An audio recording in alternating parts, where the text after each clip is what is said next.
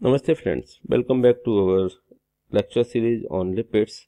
Our today's topic is biological roles of lipids. So these are some pictures which tells us about the importance of lipids. So in very first picture we can see an elephant seal. This is very fatty and the fat under the skin of this elephant seal protects it from the cold. In the second picture we can see an leaf. So the wax surface of leaves repels water but also reduces water loss from the plant itself. In the second picture we can see an kidney. So kidneys are embedded in fatty tissues and every cell membrane contains lipids. So this is in cell membrane. And in the fifth picture we can see a duck. So the fatty acid on the duck's feather repels the water. So one by one we will discuss different biological roles of lipid. Very first is the food material. So lipids provide food highly rich in calorific value. So 1 gram of lipid produces about 9.3 kilocalories of it. So the second role is as an food reserve. Lipids are insoluble in aqueous solutions and hence can be stored readily in the body as a food reserve. So third one is the structural component. Lipids are the important constituent of the cell membranes. Fourth one is the fatty acid absorption. Phospholipids play an important role in the absorption and transportation of fatty acid. This is very important role of the fatty acids. So fifth one is the heat insulation. So the fats are characterized for their high insulating capacity.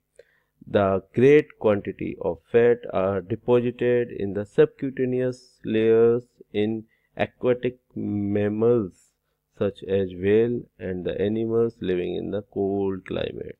So the fat is the substance, fat is the element that protects the animals which lives in the cold climate.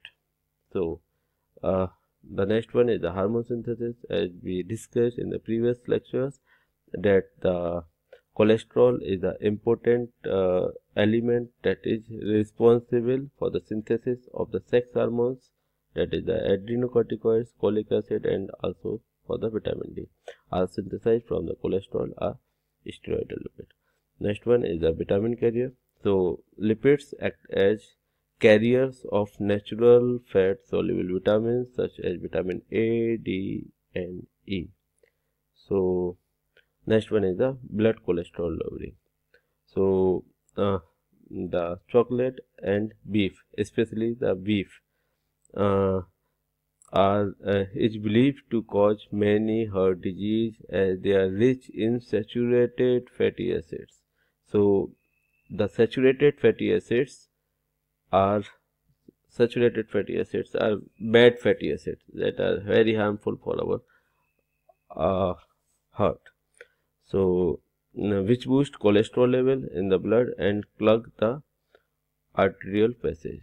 So one saturated fatty acid, that is the stearic acid, a major component of the cocoa butter, and beef fat itself does not raise blood cholesterol level at all. So this is good fatty acid, that is the stearic acid. But most of the acids, fatty acids present in the beef are harmful for our. So next one is the antibiotic agent. So squalane, this is the steroid which is found from the blood of the shark, has been shown to be an antibiotic and antifungal agent of intense activity. This seems to explain why sharks rarely contract infections and almost never get cancer. So that's all about the biological roles of lipids. Thank you for watching. Thank you very much.